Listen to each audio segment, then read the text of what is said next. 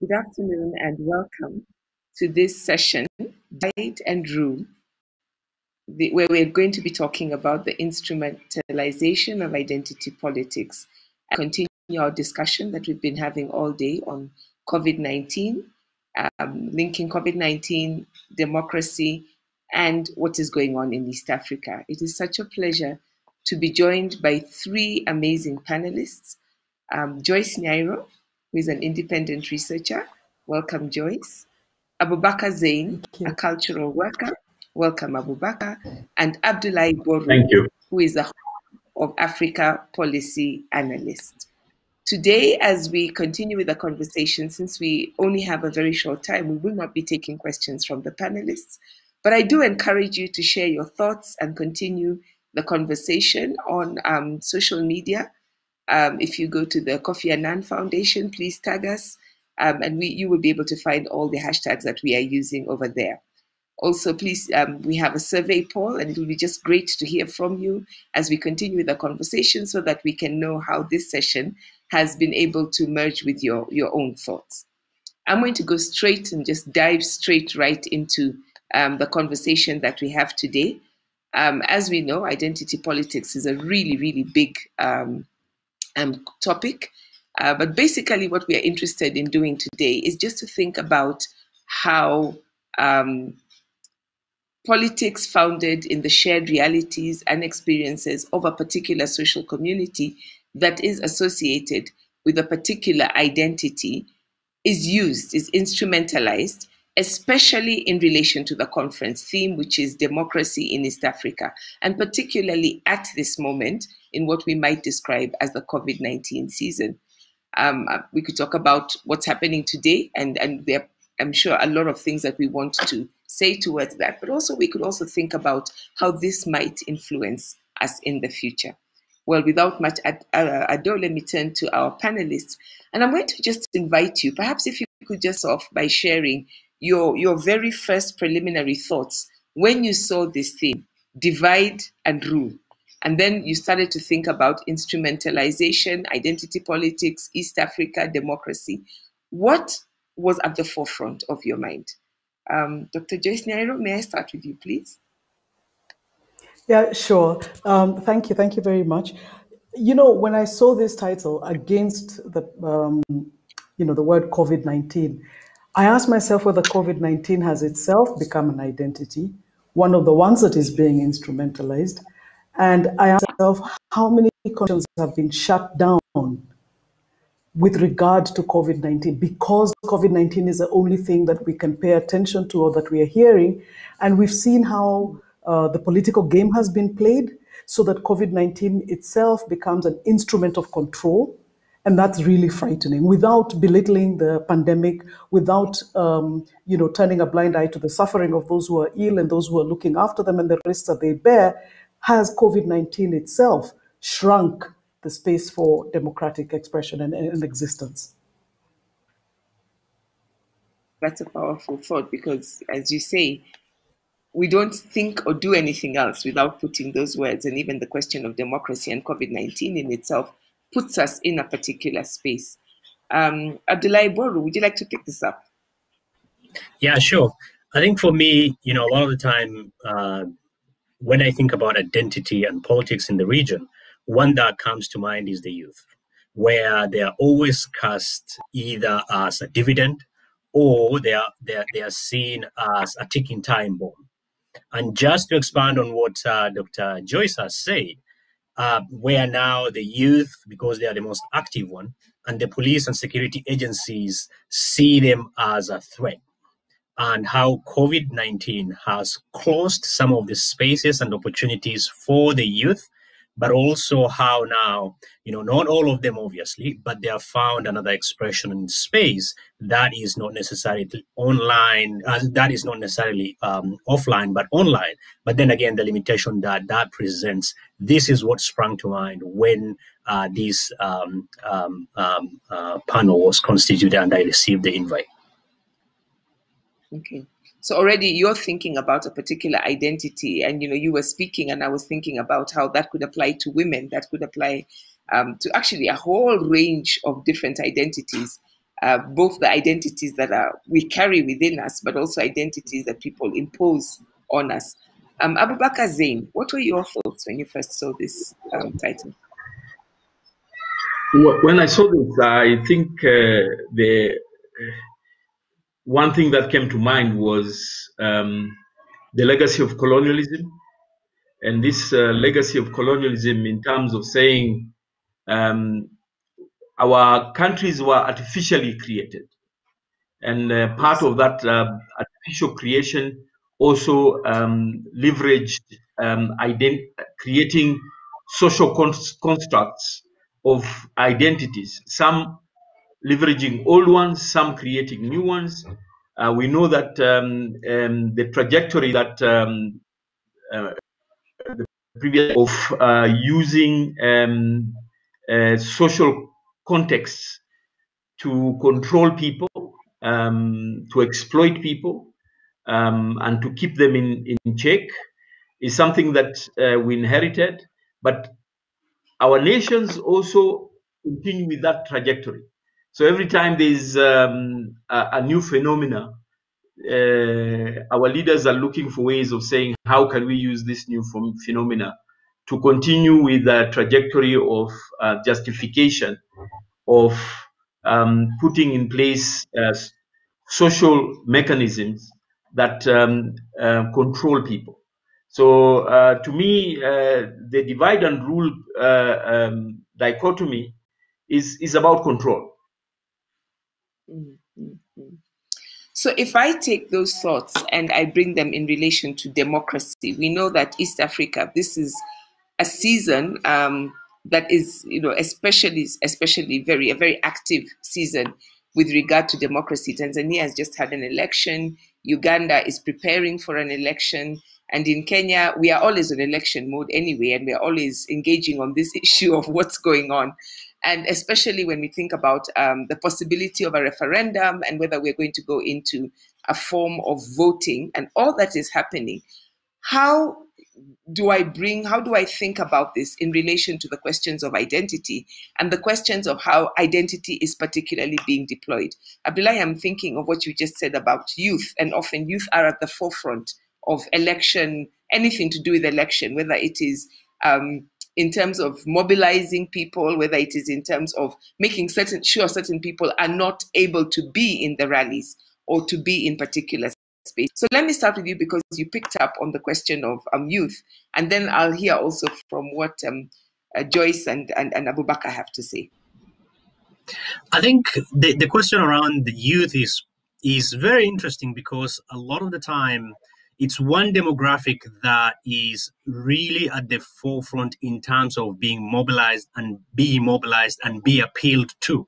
For instance, if you look at, Yoweri Museveni, he does push-ups, right? I mean, like he's releasing his rap songs around that appeals to this audience. If you look at, in the case of Kenya, William Ruto and Uhuru Kenyatta, they branded themselves as, the dynamic duo. There is something that is associated with active,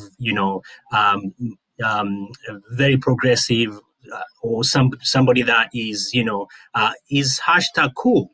But in reality, when you see that as a marketing tool rather than as a policy tool, it then becomes something that is just there for the taking. So even some of the youthful members of parliament or politicians or leaders or cabinet secretaries that have been appointed, once they get into power, the idea that the youth, the dynamism is completely subsumed in the daily realities of governing that doesn't appeal to the youth or to their needs. You have, kazi kwa vijana, at least in Kenya, where it's essentially, something that doesn't pass the test of being kazi kwa vijana per se. So for me, youth... When they mobilize youth to do work projects, yes. Go ahead. Kazi kwa vijana is when they mobilize youth to do work projects. To do projects that are really not that useful. But then again, I have to step back a lot of the time and be careful not to flatten all the experiences of the youth.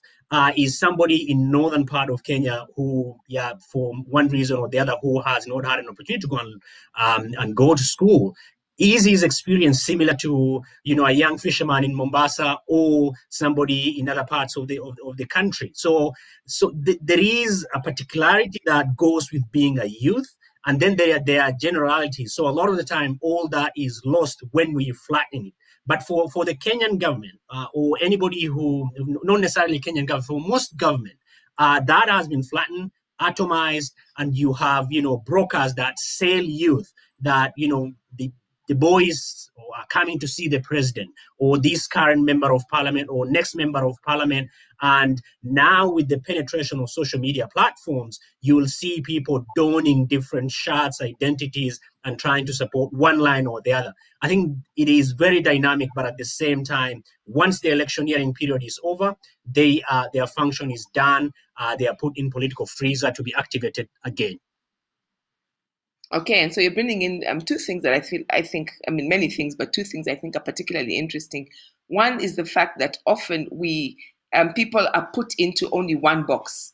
And so your identity is reduced to one thing, and everything to do with the politics of the moment, you're only seen as only being able to think in one particular little box. And then the other one is the way in which we often reduce democracy to elections. And so people are mobilized purely in terms of their votes. I wonder if Joyce or Abubakar, you would want to share some thoughts that help us think through this question of democracy and identity politics. And then we can come to the question of COVID-19, the particular season that we're in. Mm-hmm. I think if I could jump in, because Dr. Boru put it very well, the issue of voter behavior. I think this should always be of concern to us, not only because, as he puts it, of how easy it is to mobilize young people in a cause for a particular season, but also because the fundamental question we must look at all the time, even as we create spaces for young people to be heard and young people actually to lead, is where do they get their examples from? How easily they become what was there before them should frighten us. Indeed, it is frightening, but that is because there's a vacuum there. And I'll never tire of talking about the value of civic education, because I think that this is really what is not happening. It is about preparation, not imitation. And I think we need to create enough room for both the preparation and as well for good examples for young people to look up to. So I think this for me is the main thing, is how we link this question of voter behavior to what they themselves should become, and how we create the processes for them to do that. So seeing this also as a process of maturing citizens, maturing people in the sense of being able to fully take on all their roles and all their responsibilities. And you're so right. I'm also thinking about that in relation to as a woman, what often, you're told as a woman, this is what the expectations are, and this is who you should aspire to be or aspire to become. Abubakar Zein, I'm going to ask this in a slightly different way to you, because I know you've been doing a lot of work on elections. I know you've served on a couple of election monitoring observation in the past as well as in the present. And I'm wondering how this question of identity politics perhaps has shifted or is continuing to shift, especially when you think about a time when you have so many of the limitations that we have in a season such as the one that we're in. Yeah, so I think one of the clear pattern you see is that politicians find it much easier to deal with questions of divisions of we and them, dividing people on very basic emotions, and leveraging nuances of perceptions, and activating their base based on those nuances. I'll give you an example of what you raised in terms of the elections in the region. You will see, and like the previous speakers have said, you will see that it is easy to exploit the youth, partly because of the high levels of poverty in our region, but the levels of inequality. So many of the people who are outside the state functions would use the issue of inequality and that we are being discriminated upon, and that's a reality. So the questions of saying leveraging emotions and working on hate, for example, or working on the perceptions that we have been excluded, and now it's our turn to have a chance. And then if you look at this within the context of the winner-take-all systems that we have in our region, then it becomes, the stakes are raised very high. And when the stakes are very high, of course, the emotions also go high. And in the end, those in power in our region exploit these differences and label those who are trying to challenge their rule as people who are spoilers, people who want to disturb peace and security, and then use authoritarian tactics to unleash violence, which then tames and directs their actions towards a particular outcome. So elections and violence in our region go hand in hand, and like Dr. Boru said, the issue of the youth using their energy and availability to be part of that, and then connecting it to what Dr. Nyairo said, that because there is lack of orientation to civic understanding of duties and responsibilities and rights, then it becomes very difficult for the youth to have a free will in the participation of elections. Thank you very much. I'd like to start to think about this present moment. But before we go there, I see a question from the audience, and this one I do want to bring, even though I said we wouldn't be taking questions. When we think of East Africa, would we say that Tanzania has been much more successful in creating a national identity that subsumes all these other identities? And if so, why is it unique? Why, the question is, why was Nyerere's strategy of creating a common national identity as for independence not followed through by other countries?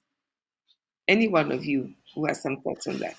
I'll probably take only one or two responses and then move on to the season. My personal thoughts are as follows. One, I think, given the context of the struggle for independence in Tanzania, they were using Kiswahili a lot more than the other countries in the struggle. Kiswahili was used as an instrument of uniting all those who are involved in the struggle against colonialism. But immediately after independence, Mwalimu Nyerere demobilized ethnic organizing.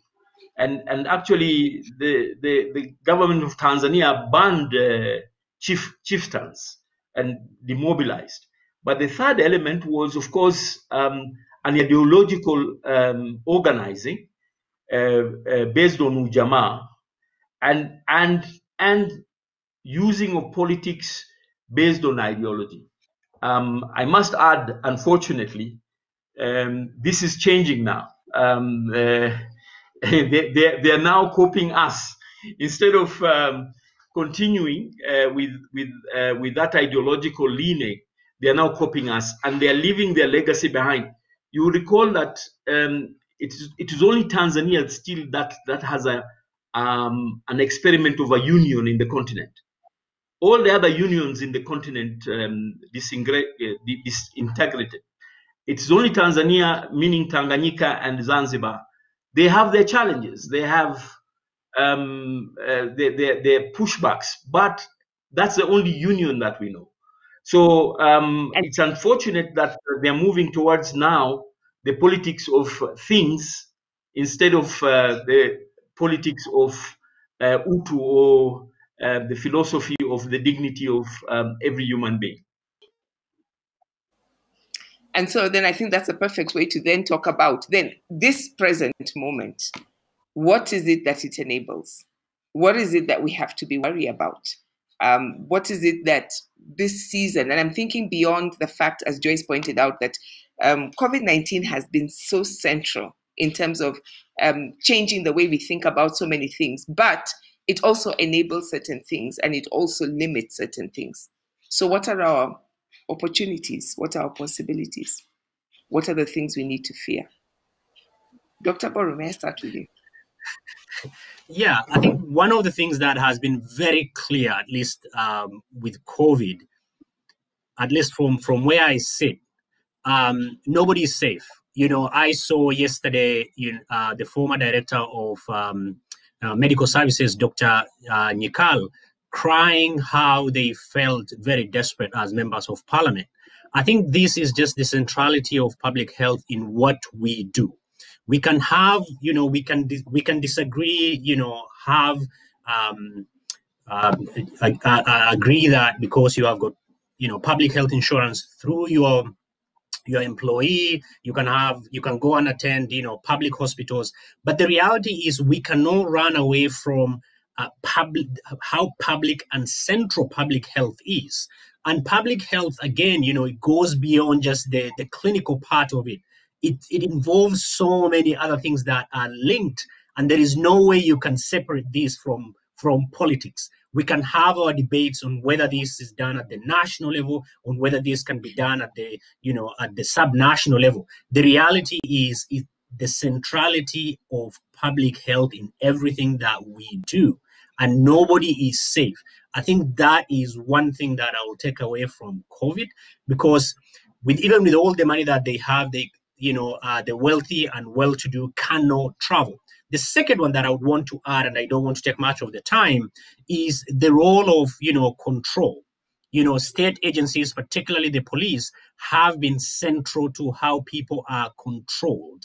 So there are people who are controlled, there are people who are not controlled. And then again, it all comes to politics, and then it leads to, election and governance. I would want to vacate the floor for my other colleagues. Thank you very much. So there's a kind of leveling that happens that makes us think beyond the divides into a place where we are all united.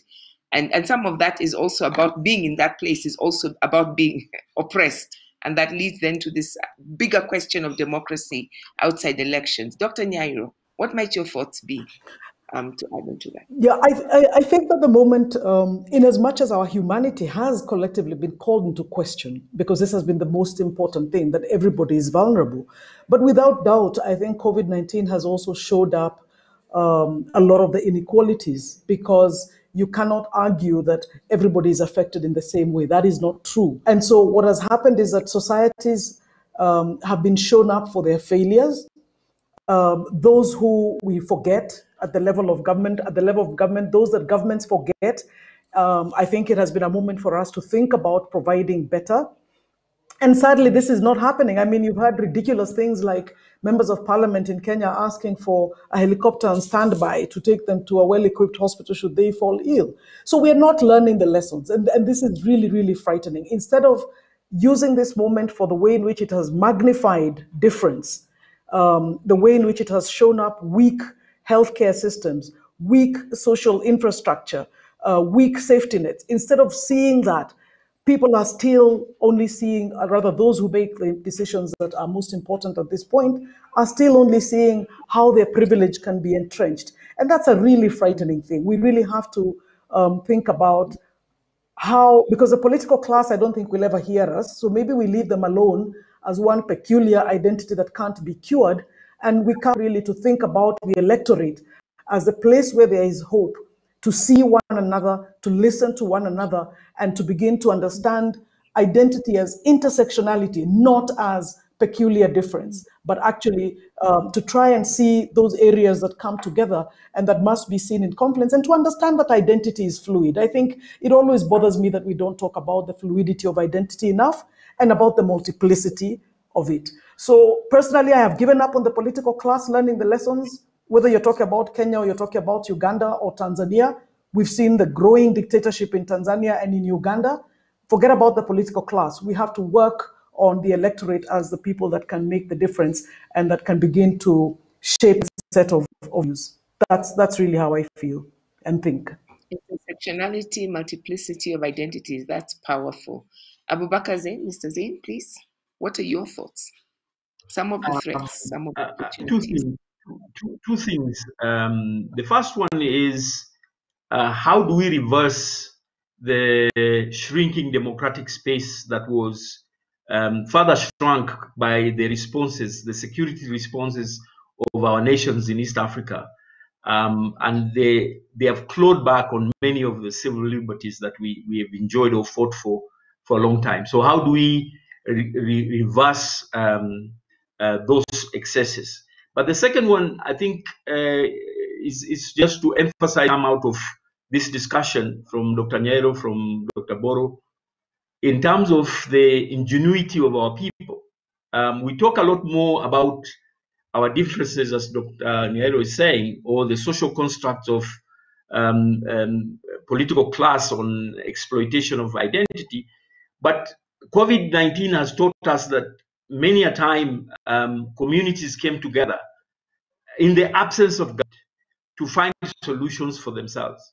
And the kind of solidarity that has been built in neighborhoods that have not had services, they're being told to wash their hands, but there's no water, has been amazing. So one of the strengths I think we need to be able to examine the kind of responses, community responses, outside government, in terms of building solidarity among themselves and working together to find simple solutions for themselves. Thank you. I know we've talked a lot about what communities can do, and that's really powerful, and I think that has to be the driver. And maybe we don't have as much hope for the political actors, but if we could give one policy recommendation or two policy short recommendations for policy actors, things that could be done in this moment that would change the way we think about democracy, the way we practice democracy in East Africa. What are some of those things? What is it that you might want us to go away with, to carry away with as we close this session? Dr. Nyairo? Yes, every public officer must use public institutions for themselves, for their families. You make decisions on these institutions, you must be the user. That is what will transform those hospitals, those schools, all of those public facilities. Therefore, all of us. Let's start with the leaders. That's powerful. Thank you very, very much. Dr. Boru.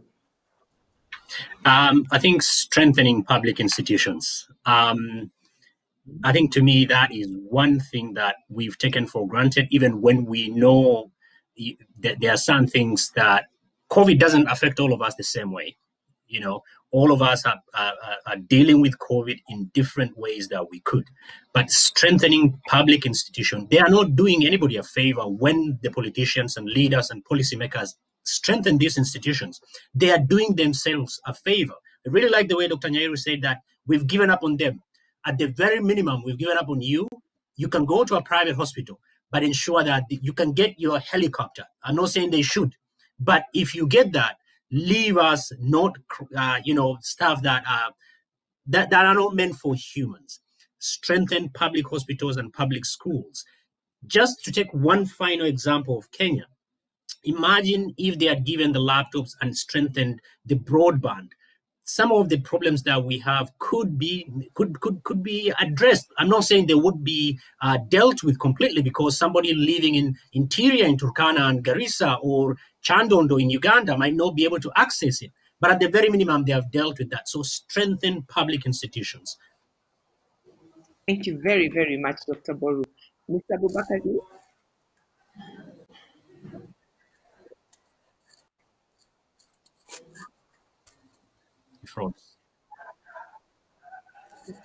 Mr. Abubakar? Yes. I think just to add, I think let's go back to the basics. In health, in education, basically about big infrastructural projects.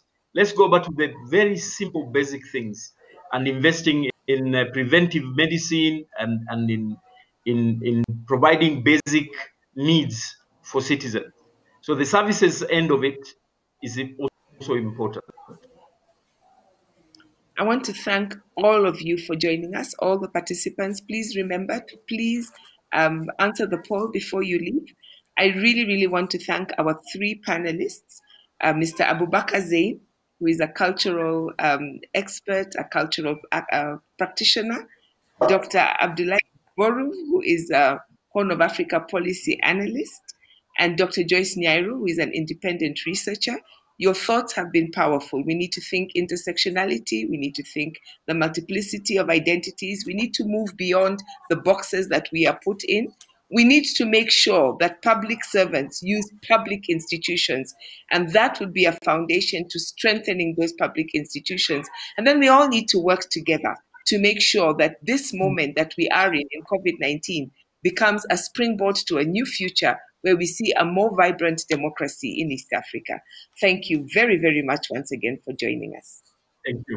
Thank you. Thank Pleasure to be you. with you.